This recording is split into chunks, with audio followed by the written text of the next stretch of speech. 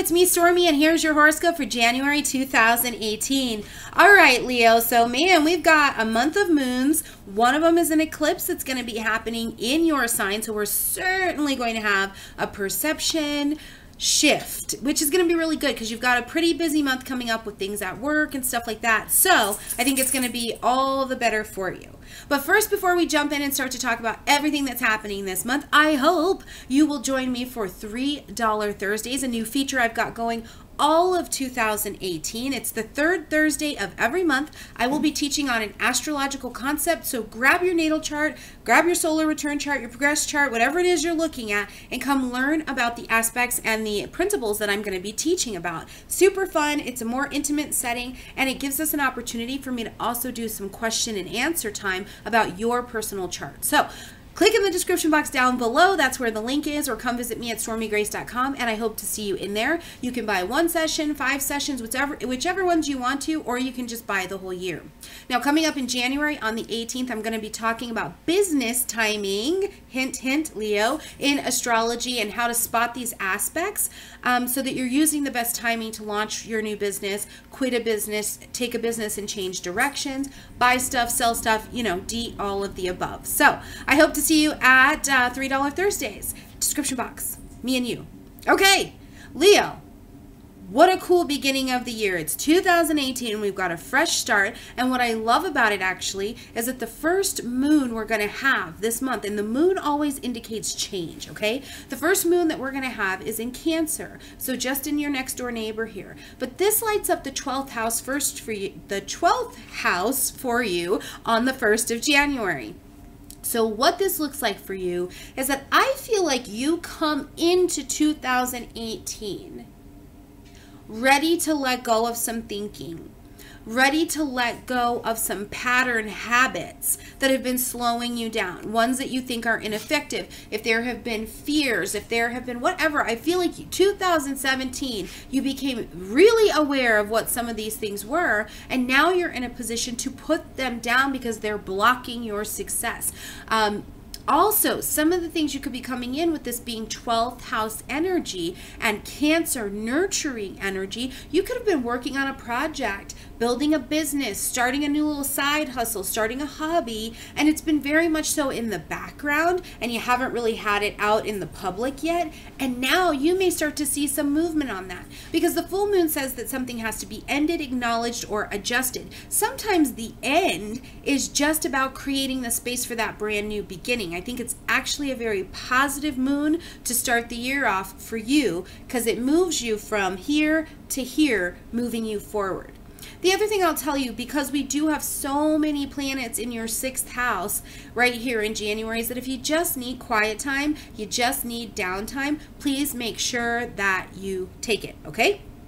Now, when we get to the 2nd of the month, we see Uranus coming direct. Now, while Uranus was retrograde, our fears, our doubts, all of those kinds of things ran to the surface. There could have been a lot of doubt. There could have been things from the past that were running to the surface and they were put in our face for us to deal with. Now, when Uranus turns direct, we have full motion to move these things forward, right? Break down these old structures. Get rid of that crap thinking that hasn't been serving you. Get rid of these relationships that are not nourishing your soul. Stop being a relationship that's not nourishing someone else's soul, right? At work, in your job, take this deep breath and make sure that you are showing up like the fire sign that you are. All of these different things, but it allows you to break these structures that would have limited you. And now you get to expand. That's gorgeous. That is absolutely gorgeous place to be.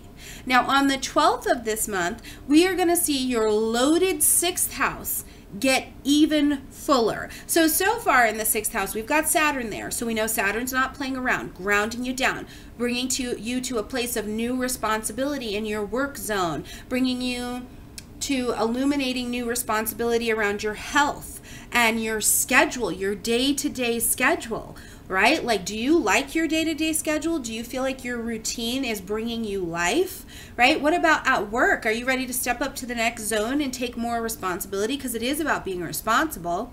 In your health, are you doing things that are mentally making you crazy, or are you really embracing taking care of your mental and your physical health? All of these things are going to start to show up with Saturn there helping to round you out. But now we've also got Pluto bringing about this change.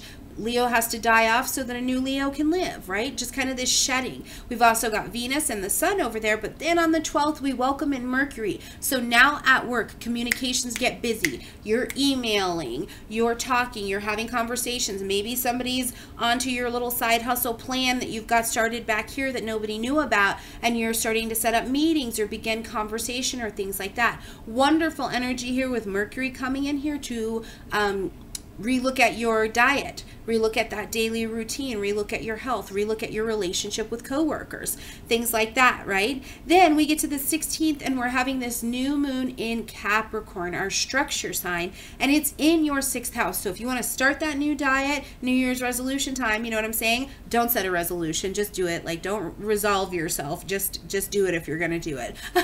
Or if you need to make changes in your medical plans, I think this is a wonderful energy to initiate those conversation with your medical practitioners, if that's what that looks like. Either way, we're at the new moon here, and this is the time where we plant these seeds of intention, Leo, and we plant those seeds of new beginning in the dark. We don't know exactly how they're going to blossom out. We just know that we're willing to foster a new start here.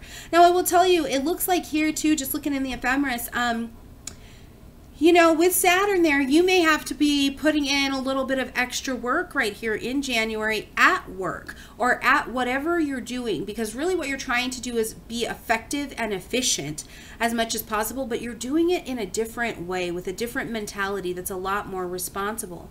And when we get to this new moon, because it is in Capricorn and Leo energies, I don't feel like always are immediately in simpatico. I think they get there, but you may have something come up where it's kind of like a bump in the road at work, and you have to just kind of go with the flow.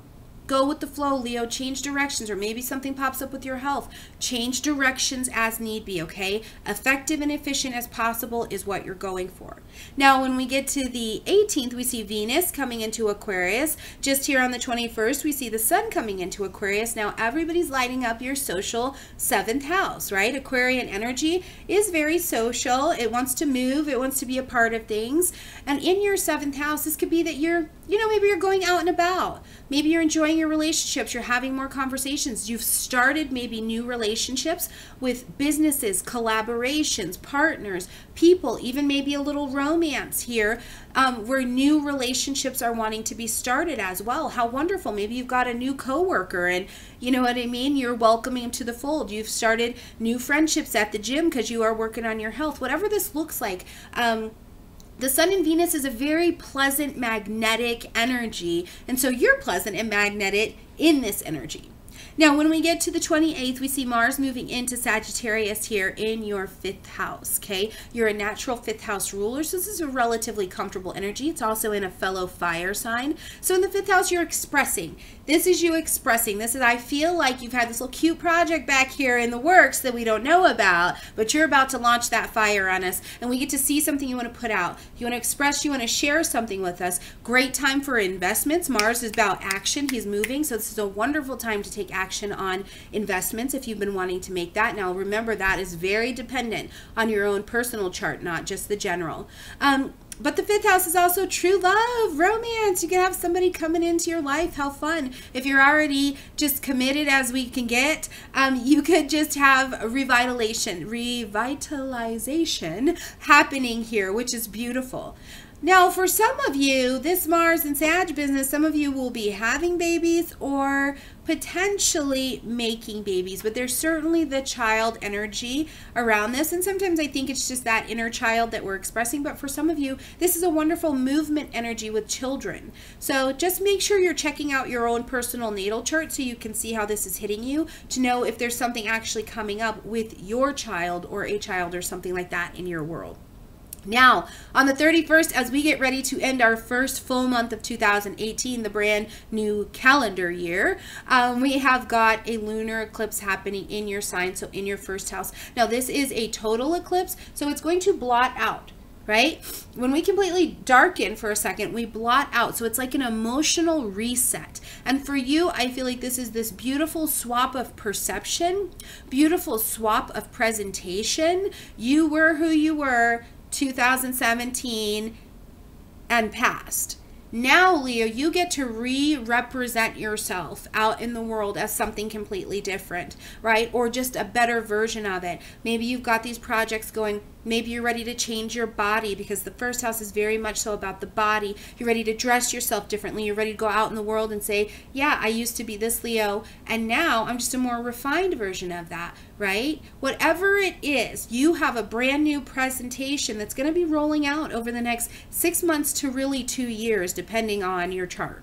And this is a wonderful reset, because I think it helps you shift into your new reality, or into the new place that you belong as you're becoming this new person. You know, when we gain weight, lose weight, we start to carry ourselves as different individuals. When we adjust our schedules, or we adjust the way that we are being efficient or inefficient in our lives, we show up different, right? When I'm more efficient, I show up calm, confident, my shoulders back. I don't feel rushed with people, things like that. So whatever it is, you're about to shift yourself so that you are showing up in a much different way that I think has a calm, has a center, and has a focus around your emotional life, as well as on your presentation life and your manifestation life as well. When we calm ourselves and we've come from the place of center, we can manifest a lot more easily. So I think it's going to be a good month, Leo. It's going to certainly be busy. Roll with the punches if you can when things, change a little bit. But other than that, I'm excited to see what you're going to be bringing out of hiding, what you're going to be letting go so that you can move forward as we get ready to start this beautiful new year.